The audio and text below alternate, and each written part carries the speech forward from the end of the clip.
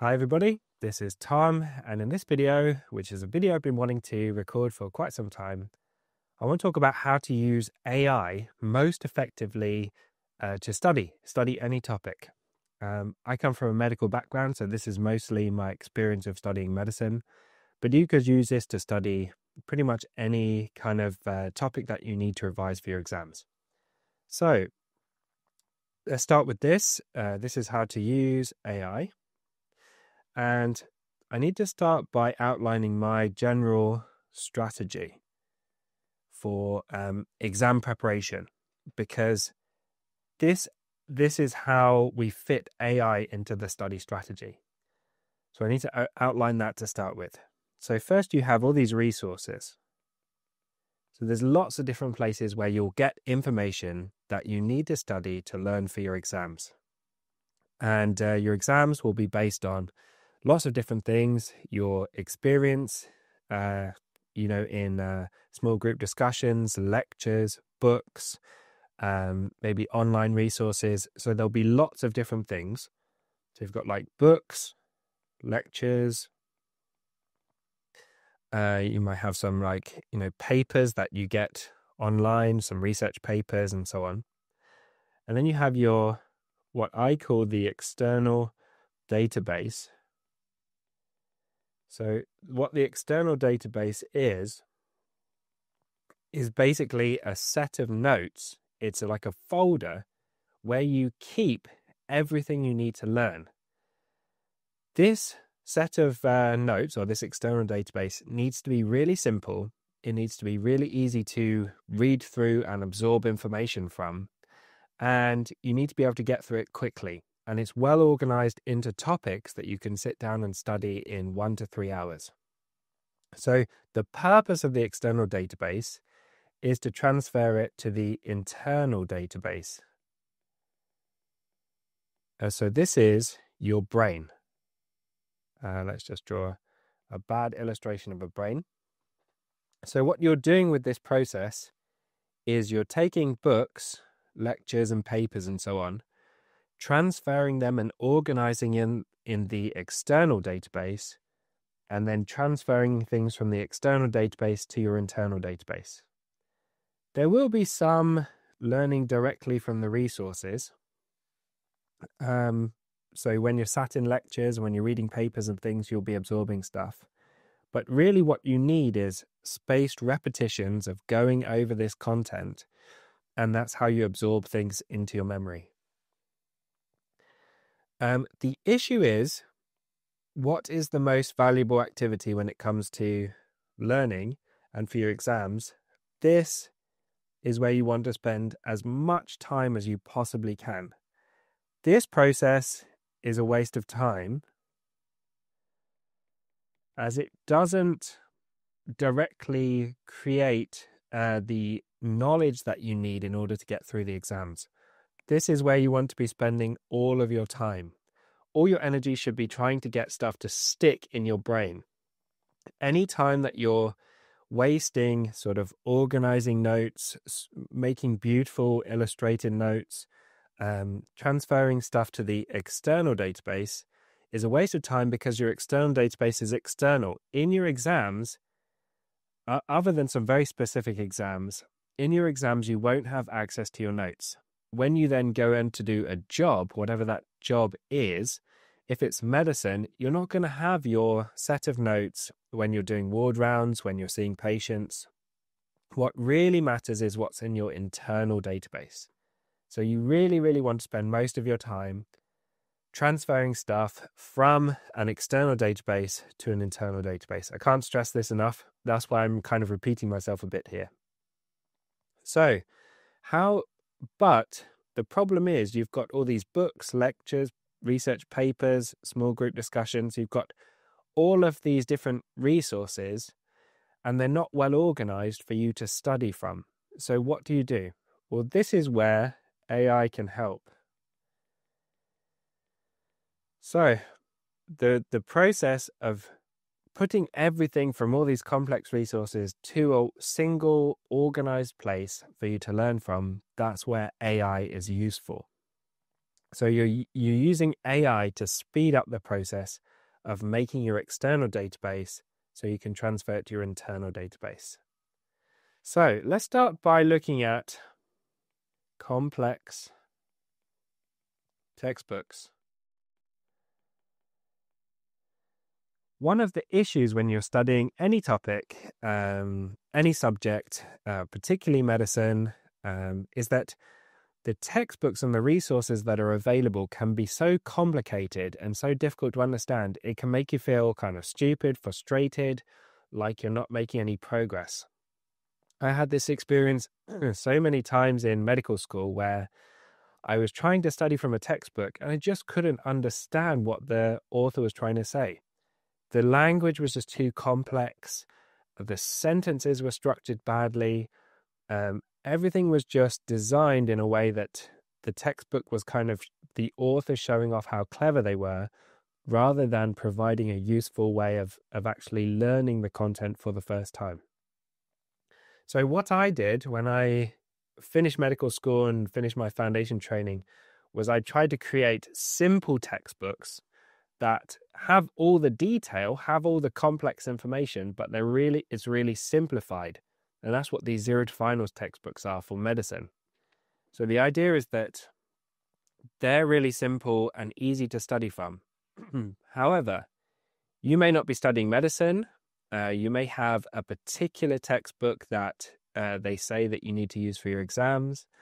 There may be some topics that you find are not covered in the 0 to finals books so far, for example, dermatology. And so you're still left with these complex textbooks and you need to learn from them. So this is where AI comes in. So let me give you a demonstration. I'm going to use the 0 to finals textbook because I don't want to get, called up for putting other people's textbooks on the internet. But you could use any really complex, big, fat, thick textbooks that are difficult to learn from. Just do exactly the same process with them. So this is what you do. So you open your phone. If you've got an iPhone, this is how I do it, but I'm sure there's a solution for Android and the other phones, is open a folder on your phone, and then you click this button and you put scan documents. And then you go to whatever topic you're trying to learn. So for this one, we're going to do hyperthyroidism. And you just hold it over the page. It'll scan that. Then you hold it over the next page. It'll scan that. Then you hold it over the next page. And then you just save that document. And it gets saved. And we'll call this one hyperthyroidism. So that's now saved in my phone and on iCloud. And then what you can do is you can simply drag that file onto, you can go on your computer, I like using Grok at the minute, but ChatGPT is another option. There's lots of options, and probably in 6 months, the options will be completely different. But for this demonstration, I'm using Grok. You can just drag that PDF file across, and then you can put in a simple prompt like make concise and easy to study notes from this document on hyperthyroidism.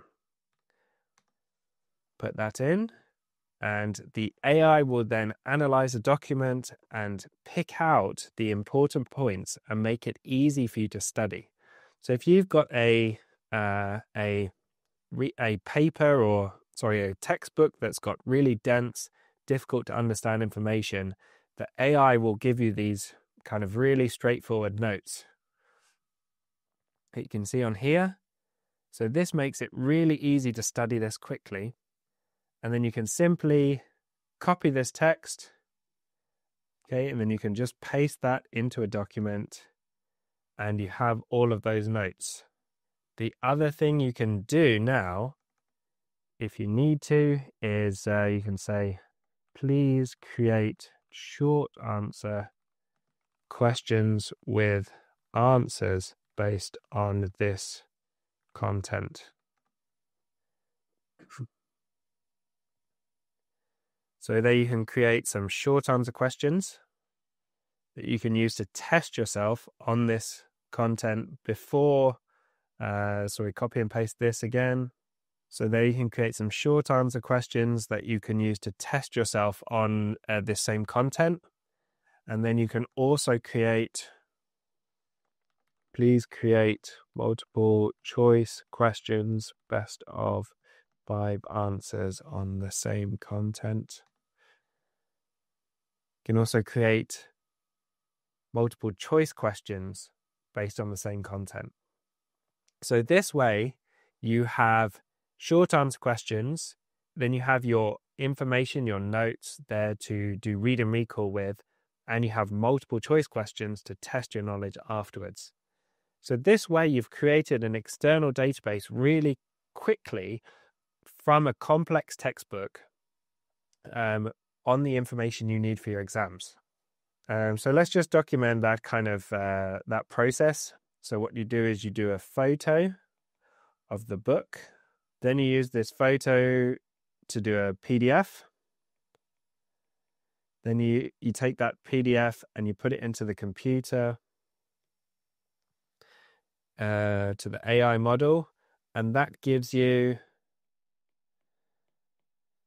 short answer questions, notes, and multiple choice questions. And that way you now have your external database. So this is your external database, which you can use to study from. So you can do exactly the same process. This could be your lecture slides. It could be a paper.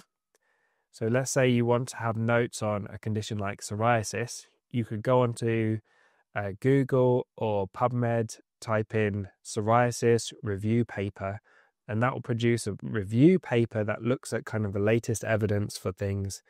And you can then put that into the AI and say, make notes in exactly the same way. So then what do you do with this external database? You'll be familiar with all of this stuff from previous videos if you've watched those. But basically, you're then organizing into topics. So let's say you're doing endocrinology, you would organize all these different topics like hypothyroidism, hyperthyroidism, Cushing's disease. All of that gets organized into an endocrinology topic. And that topic is something you can study in 1 to 3 hours. And you do something called the testing sandwich. This is my technique for learning any kind of topic. When you sit down for a study session, you do first the short answer questions, then you do read and recall, which I've done a whole video about, and then you do multiple choice questions. You then do this with spaced repetition, meaning that you do the testing sandwich for one topic, say today, and then you would repeat that again in, say, a week. Then you repeat it again in, say, 6 weeks, and then you can repeat it, say, every 6 months after that. And these spaced repetitions help the information to stay with you. And you also track your progress. So you get your scores from the short answer questions and the multiple choice questions, put those in a tracking table, and watch that tracking table grow over time as you do your spaced repetitions and cover everything ready for your exams. I hope that video was helpful. Sorry, probably not my finest video. I've got really quite a nasty cold. It just keeps flaring up, and it's kind of interrupting my thought process, and I'm not as sharp as I usually am. But I wanted to get this video out there. If you want to download kind of a nice, neat version of these scribbles that I've been doing on the side that explains the process, you can download them on the Zero to Finals Patreon, which also gives you access to the Zero to Finals member site, where you can find short answer questions, multiple choice questions, my course on how to learn medicine, and everything else. And I hope to see you in the next video, which will be tomorrow.